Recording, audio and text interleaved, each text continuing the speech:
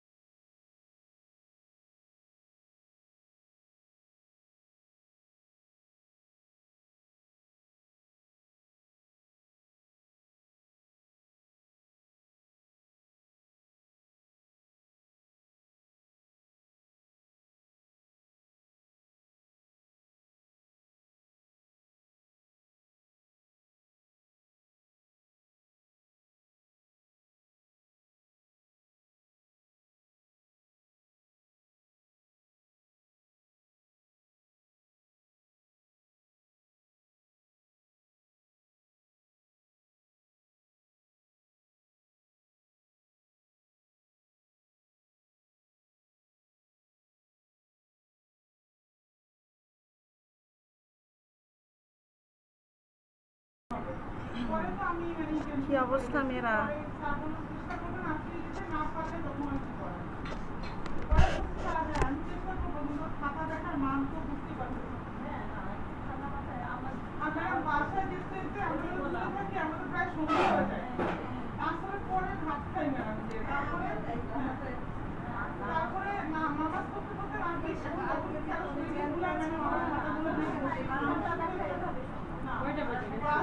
কি অবস্থা?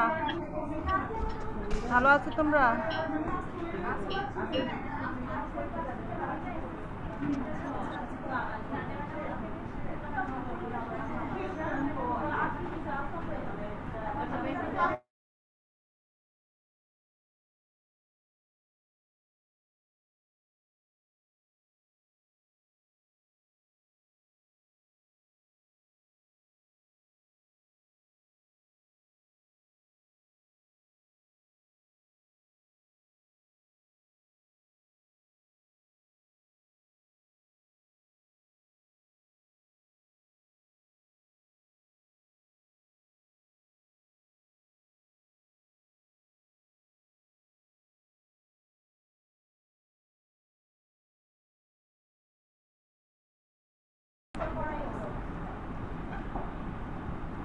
মেয়েরা কি অবস্থা? বই নিয়েছো?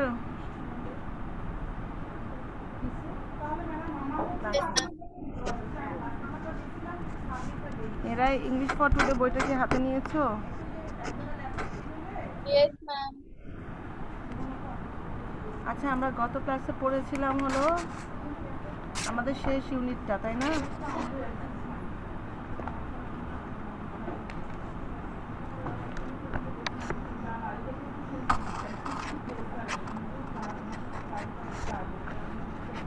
আমরা ইউনিট 9-এর ক্লাইমেট চেঞ্জটা পড়েছিলাম, তাই তো?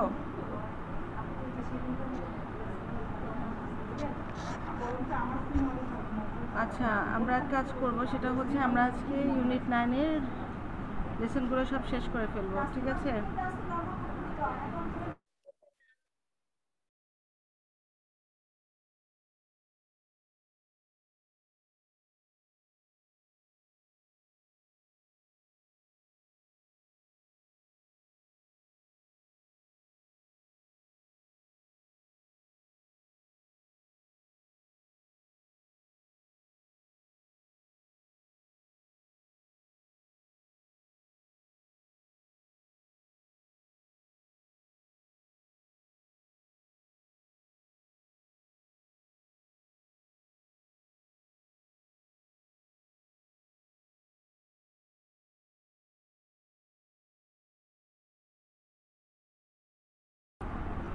মেয়েরা, তোমরা কি দেখতে পাচ্ছ? এখানে আমাদের মাদার আর্থ ইন ক্রাইসিস, যেটা ছিল আমাদের ইউনিট 9-এর প্রথম লেসন, সেটার কিছু এমসিকিউ যেটা তোমাদের বইতে দেওয়া ছিল, ঠিক আছে? তোমাদের বইতে দেওয়া আছে, তোমরা এটা খেয়াল করবে।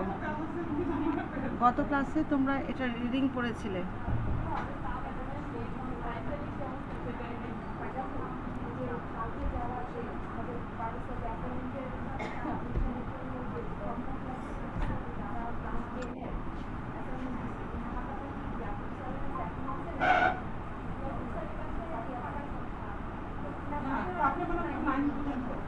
ঠিক আছে, তোমরা একটু খেয়াল করো, আমাদের বইয়ের মধ্যে লেখা আছে which one of this is an example of climate change. আমরা ক্লাইমেট চেঞ্জের একটা টপিক পড়েছিলাম। এখানে চুজ দ্য কারেক্ট অ্যান্সারের মধ্যে যে প্রথম প্রশ্নটা which one of this is an example of climate change, একটু খেয়াল করে বলো তো আমাকে কোনটা হতে পারে? A long day, A Windy day, A hot summer day, A sunny day. এই চারটা অপশনের মধ্যে কোনটা হতে পারে?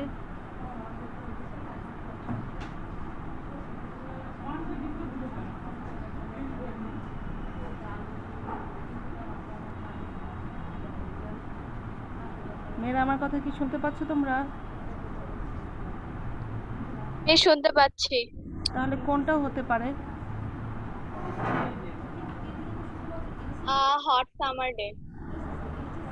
Hot summer day. তারপর হচ্ছে what does climbing mean? In the statement temperatures R climbing, মানে যেটাকে বলা হচ্ছে, আমরা ক্লাইম্ব মানে হচ্ছে চড়া জানি, কিন্তু এখানে চড়া অর্থে আসতেছে না, এটা কি হবে বলো তো? এ বি সি ডি, এই চারটা অপশনের মধ্যে কোনটা হবে? Up. B. B, going up. ঠিক আছে, এবার 3 নাম্বারটা খেয়াল করো। If things go on like this, in this sentence go on means কি? গো অন মানে কি বলো তো? To continue. টু কন্টিনিউ, হ্যাঁ, যেটা অর্থ হচ্ছে টু কন্টিনিউ। তারপর হচ্ছে Anwar use the phrase our mother earth, he use the phrase because the earth text care of us like a mother. In some religions the earth is honoured as a mother, the earth is mentioned as our mother by many scientist, the earth is as peaceful as a mother. এটা কোনটা হতে পারে বলো তো? The earth is as peaceful as mother. এখন peaceful হবে নাকি আর্থ আমাদেরকে মায়ের মতো লালন পালন করে, কোনটা? এই যে আমরা আমার কাছেও মনে হয় হ্যাঁ, আমরা যে পৃথিবীতে কিন্তু অনেক উপাদান আছে, গাছপালা, নদী, গাছ থেকে আমরা ফল পাই, নদী থেকে মাছ পাই, পানি খেতে পারি, তাই না? যেগুলো সুস্বাদু বা যেই লবণাক্ত পানি, এটা না, যেটা আমরা মিঠা পানি বলি। তো আমাদের কিন্তু, আমার কাছে মনে হচ্ছে এটা the earth text care of us like a mother. ঠিক আছে, তারপর দেখো, আচ্ছা এখানে আমাদের আছে how did Samina and Arif react two what Anwar said about climate change. কীভাবে তারা রিয়েক্ট কীভাবে করেছিল? Samina and Arif react two what Anwar answer কীভাবে ছিল?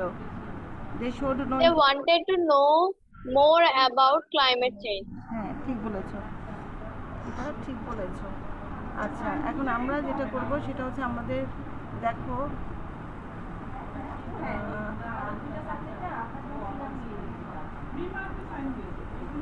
আমাদের এই যে 5 নাম্বার যেটা এই লেসনটাতে আমরা আজকে করব, এই রিডিং অফ দ্য টেক্সট, আমরা আজকে যে রিডিংটা করব সেটা হচ্ছে লেসন আমাদের 2, যেটা সেটা হচ্ছে Bangabandhu responses two natural calamities. এটা আমরা একটু করব, ঠিক আছে? এটা হচ্ছে আমাদের lesson 2, Bangabandhu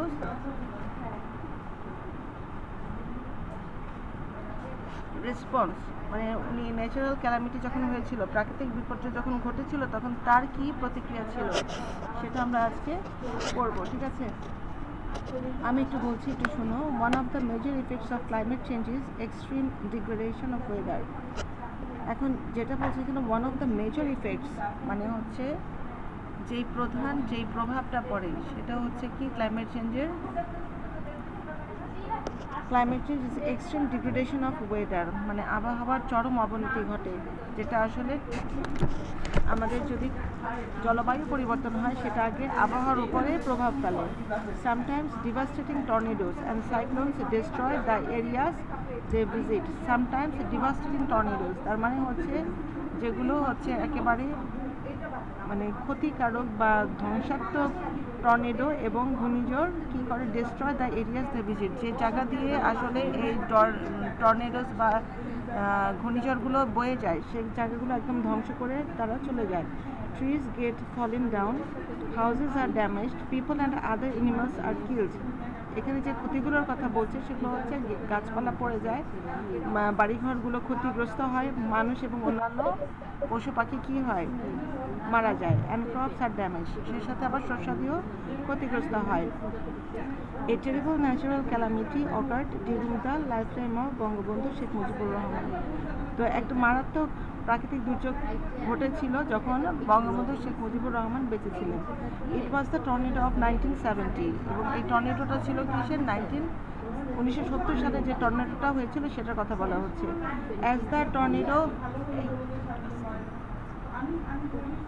As the tornado occurred in and around Bhola, the incident is popularly known as Bhola tornado. ওনার সময় যে টর্নেডোটা হয়েছিল ভোলাতে, সেটা ভোলা টর্নেডো নামে পরিচিত, কারণ সে সময় ভোলা জেলাতেই আসলে টর্নেডোটা আঘাত এনেছিল। Sheikh মুজিবস responses towards it were prompt and positive. এখানে প্রম্পট হচ্ছে দ্রুত, আর পজিটিভ হচ্ছে মানে যেটা হচ্ছে তোমার ইতিবাচক। তাহলে এখানে শেখ মুজিবুর রহমানের যে প্রতিক্রিয়া ছিল এই টর্নেডোর প্রতি, সেটা ছিল খুবই দ্রুত এবং ইতিবাচক। তার মানে তিনি আগেই জলবায়ু বা আবহাওয়ার যে পূর্বাভাস ছিল সেখান থেকে মানে উনি ইঙ্গিত পেয়েছিলেন যে একটা বড় ধরনের ক্ষতি হওয়ার সম্ভাবনা আছে, তখন থেকে কি তিনি মোটামুটি প্রস্তুতি নিতে পারছিলেন আর কি, প্রস্তুতি নিয়ে রাখছিলেন যাতে তেমন বড় কোনো ক্ষয়ক্ষতি না হয়। In November 1970, the tornado hit Bhola, killing around 50,000 people and damaging their houses and other belongings. তাহলে 1970 সালের নভেম্বর মাসে এই যে টর্নেডোটা আঘাত করেছিল যে ভোলাতে, সেখানে প্রায় 50,000 লোক মারা যায় এবং সেখানে প্রায় অনেক ঘরবাড়ি কি হয়, ক্ষতিগ্রস্ত হয়। তার response by the Pakistan government was slow and inadequate. তো 1970 সালে যখন পাকিস্তানি সরকার, এটা তখনও তো তত্ত্বাবধানে ছিল, 1971 সালে আমরা স্বাধীনতা লাভ করি। তো 1970 সালে যখন এখানে ভোলাতে টর্নেডোটা হিট করে, তখন তৎকালীন পাকিস্তানি সরকার তেমন কোনো পদক্ষেপ নেয় নাই। তারা যে ধরনেরই মানে প্রতিক্রিয়া দেখিয়েছিল সেটা ছিল খুবই ধীরগতি সম্পন্ন এবং অপর্যাপ্ত। Sheikh Mujib visited the affected areas and was shocked two C the distraction and the sufferings of the survivors. তার মানে এখানে শেখ মুজিবুর রহমান তখন কিন্তু ক্ষমতায় যাননি, কিন্তু তারপরেও তিনি যেরকম তার যে আচরণটা দেখিয়েছিলেন আসলে সে সময়, সেটা ছিল খুবই গুরুত্বপূর্ণ। তিনি তখন সে সময় সেই জায়গাগুলো দেখতে যান, যে জায়গাগুলো ক্ষতিগ্রস্ত হয়েছিল সেখানে নোয়াখালীর বিভিন্ন জায়গায় তিনি দেখতে গিয়েছিলেন। Many places in Patuakhali, Bhola and Noakhali became devastated. তো তিনটা জেলা খুবই, তিনটা স্থান যেখানে বলা হচ্ছে পটুয়াখালী, ভোলা এবং নোয়াখালী খুবই মারাত্মকভাবে ক্ষতিগ্রস্ত হয়েছিল। Crops war floating in the river and there was not much initiative from the government that could lesson the sufferings. তো এখানে দেখা গেল যে যেভাবে নদীতে শস্যগুলো ভাসছিল বা ক্ষতিগ্রস্ত অবস্থা হয়েছিল, তাতে পাকিস্তানি গভর্নমেন্টের কোনো ধরনের পদক্ষেপ নেয় নাই মানুষের দুঃখ কষ্ট কমানোর জন্য। The people who survive did not have food, clothes, shelter, medicines and drinking water. তো তৎকালীন সময় মানে মানুষদের যে চরম ভোগান্তি তখন ভুগতে হয়েছিল, তারা যে খাদ্য সংকট, তারপরে হচ্ছে কাপড় চোপড়ের যে পোশাক পরিচ্ছদের যে অভাব, তারপরে হচ্ছে তারা আশ্রয় পায়নি, কারণ এখানে তাদের ঘর যেখানে একেবারে ভেঙে গিয়েছিল সেখানে তারা রাত্রি যাপন করার মতো স্থানও পায়নি, তাদের খুব কষ্ট হয়েছিল। তার মানে আমরা দেখতে পাচ্ছি যে শেখ মুজিবুর রহমান যখন ক্ষমতায় ছিলেন না, তখনও তিনি এই সমস্ত জায়গায় যে মানুষের দুঃখ কষ্ট দেখেছিলেন এবং তিনি তার পদক্ষেপে যতটুকু ইতিবাচক ছিলেন সে কথাগুলি এখানে বলা হয়েছে। এবং তখন তৎকালীন পাকিস্তানি সরকার বাংলাদেশের প্রতি তেমন কোনো নজর দেয়নি। At that time Mujib provided relief and other types of support the suffering people. তো সেই সময় তিনি ক্ষমতায় না থেকেও কিন্তু কী করেছিলেন, তাদেরকে রিলিফ দিয়েছিলেন, ত্রাণ দিয়েছিলেন এবং বিভিন্ন ধরনের সাপোর্ট দিয়েছিলেন। He asked the Pakistan government to provide adequate relief to the affected people and to take proper measures for burying the dead.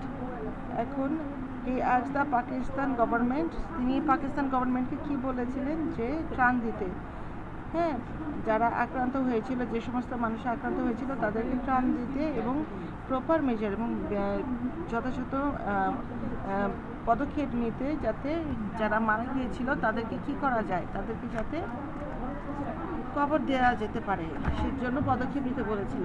The small and big cyclones and other disasters in the 60s made Mujib much aware of steps that need to be taken to face the natural calamities. এখন বলা হচ্ছে the small and big cyclones, যত ছোট বড় cyclone হয়েছিল, and other disasters, অন্যান্য যে বিপর্যয়গুলো, প্রাকৃতিক যে দুর্যোগগুলো এসেছিল 1960s বলতে 1960-এর মধ্যে বুঝিয়েছে। এই জিনিসগুলো মুজিবকে কী করেছিল, বিভিন্ন স্টেপ আসলে যে প্রাকৃতিক দুর্যোগের বিরুদ্ধে মোকাবিলা করার জন্য তাদের যে আরও অনেক পদক্ষেপ নিতে হবে, এই জিনিসগুলো তিনি তখন থেকেই উপলব্ধি করতে পেরেছিলেন। When the government of Bangabandhu came to পাওয়ার, এই যে যখন বঙ্গবন্ধুর গভর্নমেন্ট সরকার কী হলো, পাওয়ারে আসলো, ক্ষমতায় আসলো 1971 সালে, his government drew up A plan regarding how to stand by the people before, during and after the calamities. তাহলে তিনি যখন ক্ষমতায় আসলেন, তার দল যখন ক্ষমতায় আসলো, তখন তিনি কী করলেন, তখন একটা প্ল্যান, পরিকল্পনা করলেন, যেখানে তিনি এই ধরনের প্রাকৃতিক দুর্যোগের আগে, প্রাকৃতিক দুর্যোগের সময় এবং প্রাকৃতিক দুর্যোগের পরে, হ্যাঁ, প্রাকৃতিক দুর্যোগের পরে কী কী ব্যবস্থা নেওয়া যেতে পারে সেগুলোর কথা তিনি চিন্তা করে একটা প্ল্যান তৈরি করেন। To save and provide support to the people, the newly formed Mujib government set up a Ministry of Disaster Management and Relief in 1972.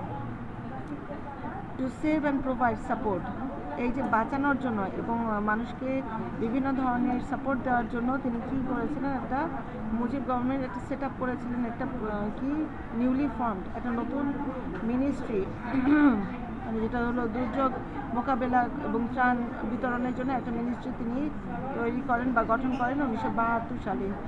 Through various efforts, the government was able to combat all the natural calamities successfully. এই বিভিন্ন পদক্ষেপের মাধ্যমে বা চেষ্টার মাধ্যমে তার যে সরকার, তারা কী করেছিল, সক্ষম হয়েছিল টু কমবেট, মানে ফাইট করা যত প্রাকৃতিক বিপর্যয় হয়েছিল সে সময়, সেই প্রাকৃতিক বিপর্যয়গুলো তারা মোকাবেলা করতে সক্ষম হয়েছিল। আচ্ছা, এখানে একটু খেয়াল করে দেখো, এখানে আমাদের কলাম এ এবং কলাম বি, এখানে দেখো আছে এক্সট্রিম, এখানে আমাদের এই তোমাদের ম্যাচিং আছে একটা সি নাম্বারে, এই ম্যাচিংটা একটু করো, হ্যাঁ, কলাম এ এবং কলাম বি, দেখো তো কী হবে।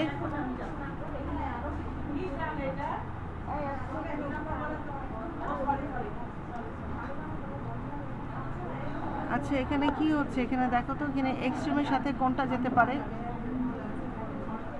এক্সট্রিমের সাথে কোনটা যেতে পারে বলো তো। আমরা যদি ম্যাচিং এখানে করি তাহলে আমরা এক্সট্রিমের সাথে কোনটাকে নিতে পারবো। এক্সট্রিম এখানে কনসিয়াস আছে, ডিস্ট্রাকটিভ আছে, spoil, utmost, fight, step, scarcity of food, leave, কোনটা হতে পারে।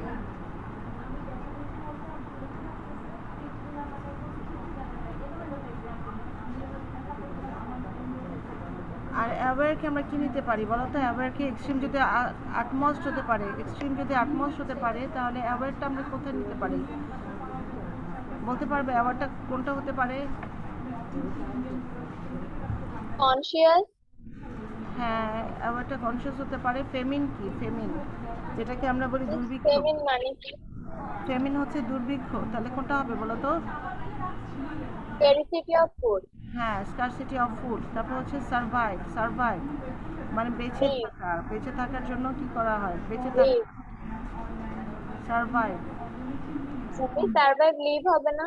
হ্যাঁ হ্যাঁ, সারভাইভ লিভ হবে। ইনিশিয়েটিভ, ইনিশিয়েটিভ,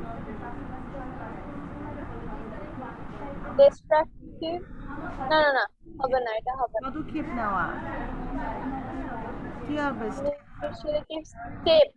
হ্যাঁ। তারপর স্টেপ। দেখো এখানে ডিভাস্টেটিং, এখানে ডেস্ট্রয় আছে, কমবেট আছে, ডিভাস্টেটিং আছে, আর আমাদের বাকি আছে ডিস্ট্রাকটিভ, স্পয়েল, ফাইট। তাহলে ডেস্ট্রয়টা কি হতে পারে বলো তো। Destroy, spoiled. হ্যাঁ, স্পয়েলড। স্পয়েল আর ডিভাস্টেটিংটা কিন্তু ডিস্ট্রাকটিভ হবে, কারণ ডেস্ট্রয় থেকে ডিভাস্টেটিংটা বেশি মারাত্মক। তাহলে ডিভাস্টেটিং ডিস্ট্রাকটিভে যাবে, ডেস্ট্রয়টা স্পয়েলে যাবে, আর কমবেটটা কোথায় যাবে তাহলে, কমবেটটা যাবে ফাইটে। ফাইট। হ্যাঁ, কমবেটটা যাবে ফাইটে। আচ্ছা, তোমরা যদি এখন বইটা দেখো তাহলে তোমাদের বইয়ের মধ্যে তোমরা এখানে দেখতে পাবা কলাম এ এবং কলাম বি আছে। কলাম এতে আছে দ্য টর্নেডো ইন 1970। পাশে আমি এটা এখনও লিখিনি, তোমরা আমাকে একটু বলবা যে এখানে ম্যাচিং কোনটা হতে পারে। দ্য টর্নেডো ইন 1970 কী ছিল? দ্য টর্নেডো ইন 1970, তোমরা একটু পেজ 104 এই পেজটা একটু ওপেন করো, তাহলে তোমরা এখানে পাবা যে এটাতে ম্যাচিং আছে। ম্যাচিংটাতে ওয়ানের সাথে কোনটা হতে পারে? দ্য টর্নেডো ইন 1970 এটা কি হতে পারে?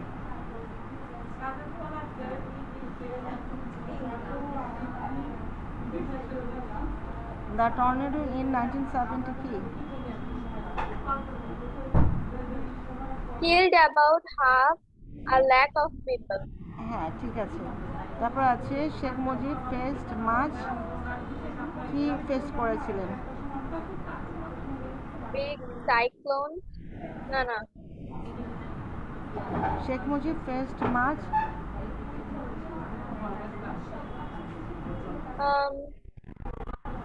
আচ্ছা, কনফিউশন লাগলে আমরা আবার দেখি 3 নাম্বারটা দেখি 3 নাম্বারটা কার সাথে যেতে পারে। Natural calamities war effectively managed. Natural calamities war effectively managed কি হবে? সেটার মানে কি লাইনটার? By the then government. মানে হচ্ছে খুব ভালোভাবে ম্যানেজ করা হয়েছিল প্রাকৃতিক দুর্যোগকে। By the then government. আচ্ছা, by the then government. By the তৎকালীন সময় যদি পাকিস্তানি গভর্নমেন্ট থেকে থাকে তাহলে তো হওয়ার কথা না। আর যদি একটু দেখে নিই আমরা 4 নাম্বার কি আছে। Bangabandhu could anticipate the future natural calamities in Bangladesh and he. আচ্ছা, এখানে দেখো একটা জিনিস, 3 নাম্বারটা আমরা যদি বাই দ্য দেন গভর্নমেন্ট দিতে পারি তাহলে 4 নাম্বারটা এখানে দেখো, এখানে 2 নাম্বারে কিন্তু একটু আগে আপনার ঠিকই বলে দিয়েছিলে যে ওখানে কিন্তু আমাদের big cyclones in the 60s হবে। শেখ মুজিব ফেস্ট মার্চ এটা যেটা ছিল, এটা ছাড়া তার কিছু নাই দেওয়ার মতো। হ্যাঁ, big cyclones in the 60s এটাই হবে। আর হচ্ছে Bangabandhu could anticipate the future natural calamities in Bangladesh and he Established ministry of Ministry of disaster Disaster management. Management and Relief in 1972. ঠিক আছে। আর হচ্ছে the Pakistan government was অ্যাপাথেটিক about the. About the tornado Killed victims of about Bhola in half 1970. হ্যাঁ, ঠিক আছে, একদম ঠিক আছে। আচ্ছা, এখানে আমাদের কিছু কাজ ছিল, এখানে আমরা কাজগুলো পরে করব। দেখো এখানে তোমাদের এই এফ নাম্বার যেটা আছে, আমরা এফ নাম্বারটা যদি বলি, আমাদের এফ নাম্বারে there are some statements facts below, read the text in section B again and put tick marks.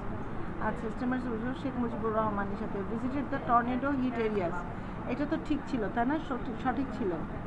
Visited the tornado hit areas. তারপর হচ্ছে ওয়াজ অ্যাপাথেটিক অ্যাবাউট দ্য, উনি কি অ্যাপাথেটিক ছিলেন মানে সহানুভূতিশীল ছিলেন না?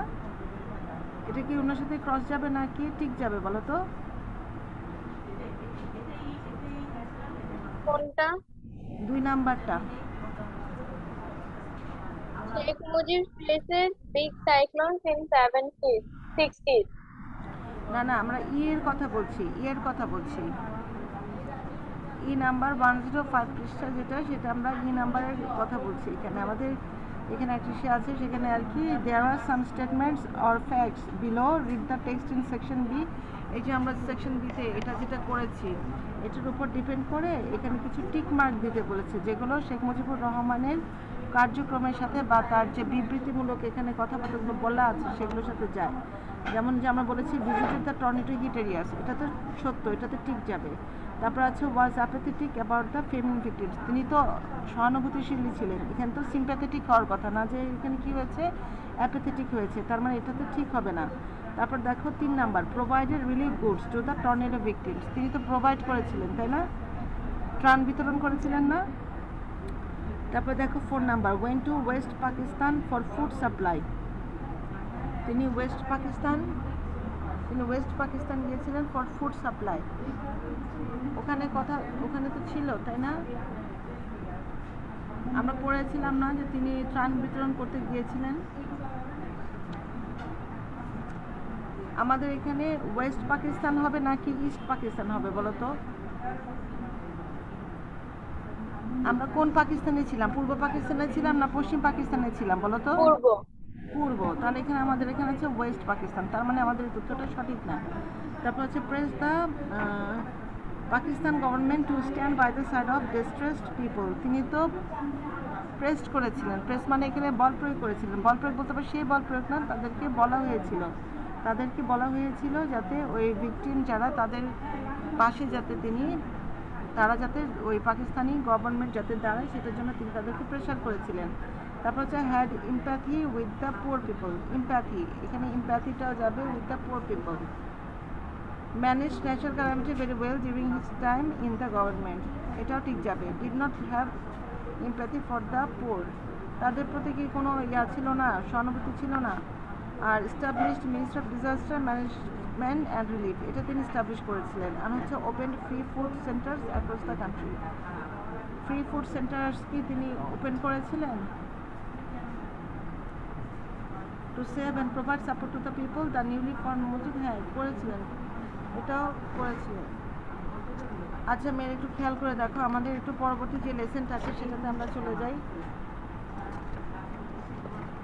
আমরা আর দুটো লেসন পড়লে আমাদের ইউনিটটা শেষ হয়ে যাবে। আমাদের লেসন 3 যেটা হোয়াট হ্যাপেন্ড ইন বাংলাদেশ, সেটা আমরা পড়বো, ঠিক আছে? সেটা আমরা একটু পড়বো, হোয়াট হ্যাপেন্ড ইন বাংলাদেশ। তাহলে আমরা নেক্সট যেটা করবো,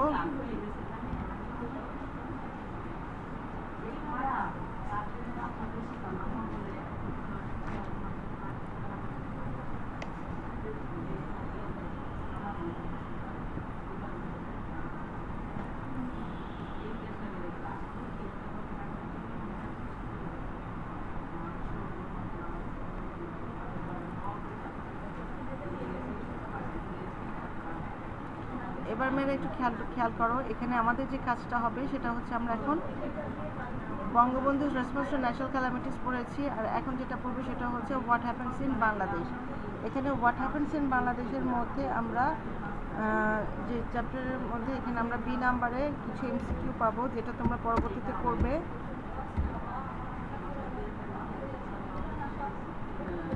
বি নাম্বারে আমরা কিছু এমসিকিউ পাবো, সেটা আমরা পরে করবো, কিন্তু আগে আমরা যেটা করবো সেটা হচ্ছে আমরা এটার যে লেসনটা আছে সেই লেসনটা আমরা পড়বো।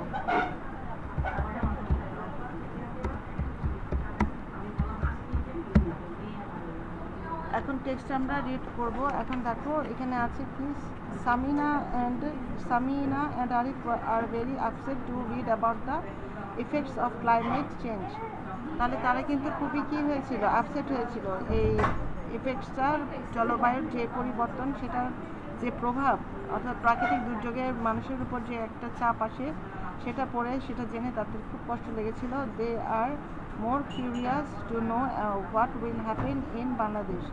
They are more curious to know, তারা জানতে আরও আগ্রহী হয়েছে আসলে বাংলাদেশে কী হয়েছিল। এখন আমরা এই টেক্সটটা পড়লে সেটা জানতে পারবো। Bangladesh is already experiencing the adverse impacts of global warming and climate change. Bangladesh is already experiencing, মানে এটা তারা কিন্তু বাংলাদেশ কিন্তু ইতিমধ্যে অনেক যে প্রতিকূল যে আবহাওয়ার বা গ্লোবাল ওয়ার্মিং জলবায়ু পরিবর্তনের বা জলবায়ু পরিবর্তন বা জলবায়ু চেঞ্জের বা গ্লোবাল ওয়ার্মিং যেটাকে আমরা বলি বৈশ্বিক যেটা আমরা কী বলবো গ্রিন হাউস এফেক্টের কারণে যে গ্লোবাল ওয়ার্মিং হয়, হ্যাঁ, সেইটার যে প্রভাবটা ক্ষতিকারক দিকটা সেটা বাংলাদেশ কিন্তু অলরেডি ফেস করতেছে বা তার একটা এক্সপিরিয়েন্সের ভিতর দিয়ে বাংলাদেশ যাচ্ছে। Summers R becoming হটার and the monsoon is irregular. তো সামারটা কী হচ্ছে, অনেক উষ্ণ হয়ে যাচ্ছে। এখন খেয়াল করলে দেখবা যে এখানে কিন্তু অনেক গরম, গ্রীষ্মকালে কিন্তু প্রচণ্ড গরম হয়। আর সে সাথে যে মৌসুমি বায়ুপ্রবাহটা কী হয়ে যাচ্ছে, ইরেগুলার হয়ে যাচ্ছে। দেয়ার আর untimely heavy রেনফলস causing water লগিংস and landslides. এখানে আবার বলছে যে আনটাইমলি হেভি রেনফল হয়, মানে যে নিয়ম শুনে করে বৃষ্টিপাত হতো সেই বৃষ্টিপাতটা এখন আর হচ্ছে না। সেটা না হয়ে কি হচ্ছে, এখন ইরেগুলার হচ্ছে, আনটাইমলি হচ্ছে। যে সময় বৃষ্টিপাত হওয়ার কথা ছিল ঠিক সেই সময় বৃষ্টিপাত না হয়ে বৃষ্টিপাতের সময়কালটা কী হয়ে গেছে, পরিবর্তন হয়েছে। এখানে তারা আবার বৃষ্টিপাত যখন হয়, অতিবৃষ্টি হয়, তখন সেই সময় কী কী হয়, জলাবদ্ধতার সৃষ্টি হয়, আবার অনেক সময় ভূমিধসেরও কারণ হয়ে থাকে। এবং আদার impacts R frequent floods, river erosion and the crop damage due to drought. এখানে ড্রাউট হচ্ছে কি খরা, প্রলংড কোল্ড স্পেলস, এখানে দীর্ঘদিন শীত থাকার কারণে। তারপর হচ্ছে salinity of water in the coastal areas. Salinity হচ্ছে লবণাক্ততা, অর্থাৎ যেগুলো হচ্ছে সমুদ্র উপকূলবর্তী এলাকা, সেখানে দেখা যায় যে পানিতে অতিরিক্ত লবণ থাকার কারণে ওখানে পানিতে যে মিষ্টতা ভাব থাকে সেটা নষ্ট হয়ে যায়, ঠিক আছে। কারণ বাংলাদেশের কিন্তু সামুদ্রিক যেই উপকূলগুলো, সেই সমুদ্র উপকূলবর্তী জায়গা ছাড়া বাংলাদেশে কিন্তু বেশিরভাগ জায়গার পানিগুলোই কিন্তু মিঠা পানি, ঠিক আছে। ওখানে বেশি মানে লবণাক্ত পানি কিন্তু আমাদের না। নদীর পানি যদি আমরা বলে থাকি তাহলে কিন্তু লবণাক্ত না। কিন্তু এখানে বলা হচ্ছে যে এই সমস্ত মানে এমন আদার ইম্প্যাক্ট, যে ক্ষতিকারক দিকগুলো হচ্ছে সেগুলোর মধ্যে আমরা দেখছি বন্যা হচ্ছে, মানে নদী ভাঙন হচ্ছে, আবার ফসল ক্ষতি বা ফসল পুড়ে যাচ্ছে কেন, খরার কারণে, আবার দীর্ঘভাবে শীত পড়ার কারণে বা লবণাক্ততা, পানিতে লবণাক্ততা বৃদ্ধির কারণে মানুষের উপর একটা ক্ষতিকর প্রভাব পড়ছে। তারপর climate change has already started bringing disasters two Bangladesh. Climate change has already started bringing, কি আনছে মানে ইতিমধ্যে জলবায়ু পরিবর্তনটা বাংলাদেশের উপর কী নিয়ে আসছে, ডিজাস্টার নিয়ে আসছে, ক্ষতির যে ভয়ঙ্কর যে তাণ্ডব বা ধ্বংস সেটা নিয়ে আসছে। We remember the damage caused by the Aila in 2009। 2009 সালে আইলার যে একটা প্রভাব হয়েছিল বা আইলার যে ধ্বংসাত্মক রূপ তারা দেখেছিল, সেটা থেকে তারা বুঝতে পারতেছে climate change victims R increasing in number everyday. তাহলে প্রতিদিনই কী হচ্ছে, এই যে জলবায়ু পরিবর্তনের কারণে যারা ক্ষতিগ্রস্ত হচ্ছে তাদের সংখ্যাও কিন্তু বাড়ছে। The number of families and villages that lose their homes permanently to rivers every year is one of the highest in Bangladesh. তাহলে এখানে আমরা দেখতে পাচ্ছি the number of families and villages, যতগুলো পরিবার এবং গ্রাম আসলে এই যে নদী ভাঙনের কারণে ধ্বংস হয়ে যাচ্ছে, একেবারে পার্মানেন্টলি যে হারিয়ে যাচ্ছে এই ঘরগুলো, সেগুলো বাংলাদেশের সবচাইতে বেশি পরিমাণ হয়। And increasing number of people are suffering. And increasing number মানে যে নাম্বারটা কী হচ্ছে, বৃদ্ধি পাচ্ছে, বেড়ে যাচ্ছে, সাফার করছে কিসের জন্য, ড্যামেজ অর লস, ক্ষতি, অথবা এখানে ড্যামেজও ক্ষতি আবার লসও কিন্তু ক্ষতি, কিন্তু লসটা হচ্ছে হারানো। কি হারায় তারা, প্রপার্টি হারায়। And sometime life due to disasters caused by climate change. এই ক্লাইমেট চেঞ্জের কারণে তারা তাদের যে সম্পদ হারায়, তাদের যে জীবন হারায়, সেগুলোর কথা এখানে বলা হচ্ছে। Following the climate change the river bank and coastal erosion R increasing at an alarming rate. তাহলে এখন কী হচ্ছে, ফলোইং দ্য ক্লাইমেট চেঞ্জ, এই ক্লাইমেট চেঞ্জেরকেই অনুসরণ করে তার কী হচ্ছে, রিভার নদীর তীর বা সমুদ্র যে অঞ্চলগুলো সেগুলোতে ভাঙনের সৃষ্টি হচ্ছে, মানে যেটা খুবই হুমকি স্বরূপ। It is estimated that a 45 centimeter rise of sea level will flood almost 10.9% of our territory and will make 5.5 million people of our coastal regions homeless. তার মানে কি হচ্ছে, ইট ইজ এস্টিমেটেড, এটা ধারণা করা হয় যে 45 সেন্টিমিটার যদি আমাদের সি লেভেলটা হাই হয়, অর্থাৎ সমুদ্রের পানির উচ্চতা কতটুকু বাড়লে, 45 সেন্টিমিটার যদি বাড়ে, তাহলে আমাদের 10.9% অফ আর টেরিটরি, মানে 10.9% আমাদের যে সামুদ্রিক সমুদ্রের যে উপকূলবর্তী এলাকার যতটুকু 10.9% যতটুকু এরিয়া আছে, সেগুলোর প্রায় মানে সেগুলো তো কী হবে, ফ্লাড হয়ে যাবে, সেগুলোতে পানি ঢুকে বন্যা সৃষ্টি হবে এবং সেই সাথে প্রায় 5.5 মিলিয়ন পিপল কী হবে, যারা কোস্টাল রিজিয়নের বাসিন্দা তারা হোমলেস হয়ে যাবে, অর্থাৎ তাদের ঘরবাড়িগুলো সব সমুদ্রের গর্ভে বিলীন হয়ে যাবে, তারা হোমলেস হয়ে যাবে। তাহলে তোমরা যেটা করবা, এই বি টেক্সট বি, এটা একটু হোমওয়ার্ক করবা।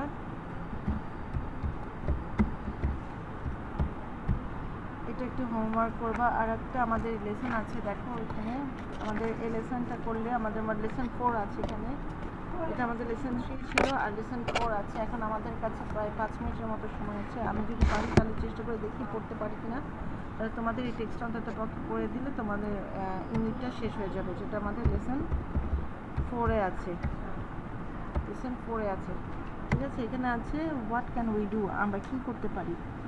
Samina and Arif now read about the things they can do to help এখন তারা কী করতে পারে, দেখো স্টপ গ্লোবাল ওয়ার্মিং। এখন গ্লোবাল ওয়ার্মিংকে বন্ধ করার জন্য তারা কী পদক্ষেপ নিতে পারে বা তারা কী সাহায্য করতে পারে। It is easy to understand now that the global warming and climate change are caused by humans on earth. তাহলে এটা কি বোঝা গেল যে গ্লোবাল ওয়ার্মিংয়ের মানে বৈশ্বিক যে উষ্ণতা প্লাস হচ্ছে যে প্রাকৃতিক দুর্যোগ বা হচ্ছে যে জলবায়ু পরিবর্তন, এগুলোর জন্য কারা দায়ী? মানুষ দায়ী। If we make list use of energy, make list use of মানে হচ্ছে কম যদি আমরা কোনো শক্তিকে ইউজ করি, the earth will be list polluted, তাহলে পৃথিবীটা কী হবে? কম দূষিত হবে। The golden rule is avoid machines as much as possible. The golden rule বলতে এখানে সোনালি যে নিয়মের কথা বলা হচ্ছে, অ্যাভয়েড মেশিনস মানে বেশি যন্ত্র ইউজ করো না, যতটা সম্ভব কম অ্যাভয়েড, এখানে অ্যাভয়েড করতে বলেছে, মেশিনকে এড়িয়ে চলতে বলেছে। যত বেশি মেশিন চালাবে তত কিন্তু আমাদের ইলেকট্রিসিটি, বিদ্যুৎ এগুলোর উপরে কী হবে? চাপ পড়বে, বিদ্যুৎ শক্তির উপর চাপ পড়বে। তাহলে এখানে if your family has a car use it less and walk to the shops. তোমার বাসায় যদি গাড়ি থাকে তাহলে সেটাকে কম ব্যবহার করো এবং তোমার যে দোকানেও যাওয়ার প্রয়োজন হয় তাহলে হেঁটে যাও। Walking and running R much more fun than sitting in a কার। তাহলে বলছে কি হাঁটা এবং দৌড়ানোটা হচ্ছে অনেক আনন্দদায়ক এই গাড়িতে বসে থাকার চেয়ে।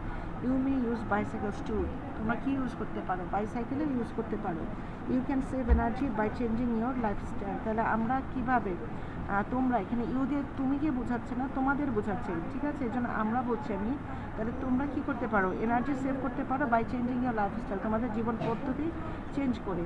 For example you can often avoid the air conditioning in summer, তার মানে সামারে গ্রীষ্মকালে আমাদের এয়ার কন্ডিশনটা বাদ দিতে হবে। এখানে অ্যাভয়েড বলেছে, একেবারে যে বাদ দিতে বলেছে ঠিক তা না, এড়িয়ে যেতে বলেছে। And use hand fans instead, এবং হাত পাখাটা ব্যবহার করতে বলেছে। তারপর হচ্ছে you can also use solar energy, যেটা হচ্ছে সৌরশক্তি। সৌরশক্তিকে আমরা কাজে লাগাতে পারি। It is free and more environment friendly. এই সৌরশক্তিটা হচ্ছে আমরা জানি কোনো এটা কেনা লাগে না, সৌরশক্তিটাকে কেনা লাগে না, আর এটা হচ্ছে আমাদের পরিবেশ বান্ধব। You can use energy saving bulbs in your room, আমাদের এনার্জি সেভিং বাল্বও কিন্তু আমাদের রুমে আমরা লাগাতে পারি। If you make a garden you can grow much of your own food, আমাদের বাগান তৈরি করলে আমরা সেই বাগানে কী করতে পারি? আমাদের জন্য নিজেরা খাবার উৎপাদন করতে পারি। Do you know that if you it fewer meet and dairy products you can reduce green house gas output. তাহলে কি এখানে বলছে? আমরা যদি মাংস কম করে খাই এবং সেই সাথে আমাদের যে ডেইরি উৎপন্নকৃত যে উৎপাদনজাত যে দ্রব্যগুলো আছে এগুলো যদি আমরা কম করে খাই তাহলে আমাদের কী হবে? বা ওগুলো যদি আমাদের ক্রয় কমিয়ে দিই তাহলে আমাদের কী হবে? এই গ্রিন হাউস যে গ্যাসটা বের হয় সেটা কম হবে। You can also save the environment by রিইউজিং and recycling the things you use. তার এখানে বলছে রিডিউসিং মানে কমানো যাবে, মানে যেটা আমরা বাদ দিয়ে দিব সেটাকে আমরা রিসাইক্লিং করে আবার রিইউজ করতে পারি। এটা হচ্ছে আমাদের প্রথম যেটা the most important idea is if you don't by so many things in the first place you don't need to reuse or recycle them. তার মানে আমাদের জিনিসপত্র কিনতে হবে খুব বুঝে শুনে, অতিরিক্ত কোনো জিনিসপত্র কেনা যাবে না। সেগুলো কিনলে কী হবে? আমাদেরকে আবার সেটাকে রিসাইক্লিং করে আবার রিইউজ করতে হবে। You can also save energy by turning things of when you don't use them, যখন আমরা প্রয়োজন হবে না তখন আমরা জিনিসপত্র কী করবো? ইলেকট্রিসিটি অফ করে দিব। People often leave lights heating air conditioning computers TVs and gas burners on when they do not use them. তার মানে বলা হয়েছে অপচয় করে, অর্থাৎ যারা এগুলো ইউজ করে না তখনও সেগুলো চালিয়ে রাখে। এগুলো কী করতে হবে?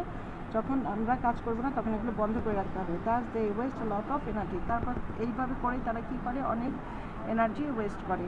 তারপর হচ্ছে turning them of saves money to, এটার কারণে কী হয়? আমাদের টাকা পয়সাটাও বেঁচে যায়। So you can tackle climate change and live comfortably. There is plenty you can do if we all work sensibly. We can save our lovely planet. তাহলে দেখা যাচ্ছে আমাদের হাতেই আসলে আমাদের প্ল্যানেটকে বাঁচানোর পথ আছে। আমরা যদি এগুলো মেনে চলি তাহলে আমাদের প্ল্যানেটকে আমরা বাঁচাতে পারবো। তোমরা বাসায় এই এমসিকিউটা করে ফেলো। আর কিছু আরেকটা আছে, সেটা হচ্ছে 109 পেজ 109-এর বি নাম্বারটা করবা। এটা হচ্ছে তোমাদের হোমওয়ার্ক, ঠিক আছে? এই দুটো একটু হোমওয়ার্ক করবা, বি এমসিকিউ এবং পেজ 109-এর এই বি নাম্বার যেটা হচ্ছে কলাম ম্যাচিং, এই দুটো কাজ করবা, ঠিক আছে?